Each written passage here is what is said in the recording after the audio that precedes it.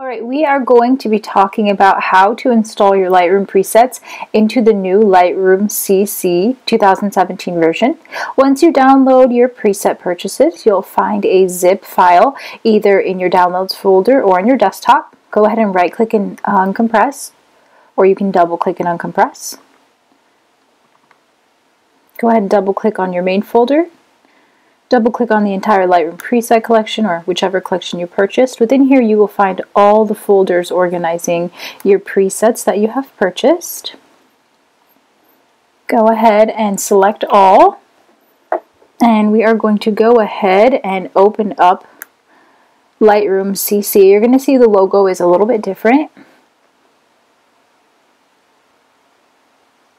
Alright, now that you have that opened, to import your images, it's quite a bit simpler.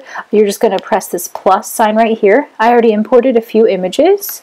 You're going to go ahead, this won't be up.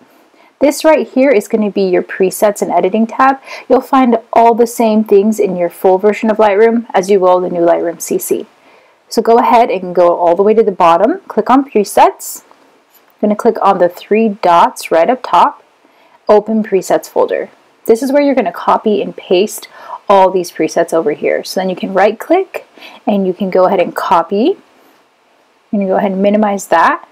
Go ahead and paste.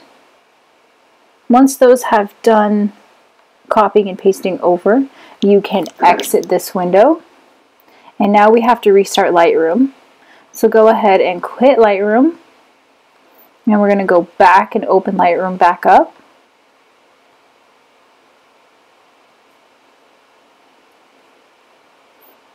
Click on our photo, and now you can see when you go to presets, all your folders that you have just installed for the presets are right here.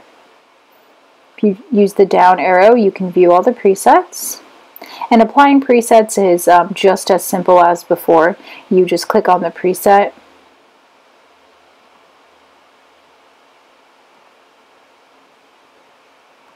You can go ahead and click through, and then once again you can make minor adjustments to your presets over here. Just like in Lightroom, the exposure is up top. You can adjust your exposure. It's really user-friendly. So a lot of times after you apply a preset, you're going to want to adjust your exposure, your contrast, your highlights, your shadows, your whites, your blacks. Your color balance and temp is going to be down here. Those are the main things you're going to want to adjust if when you first apply your preset you're not getting the exact look you're going for, or you think your coloring is off at all. Definitely adjust your white balance. Thank you for watching this video. If you have any questions, feel free to email us or leave a comment below.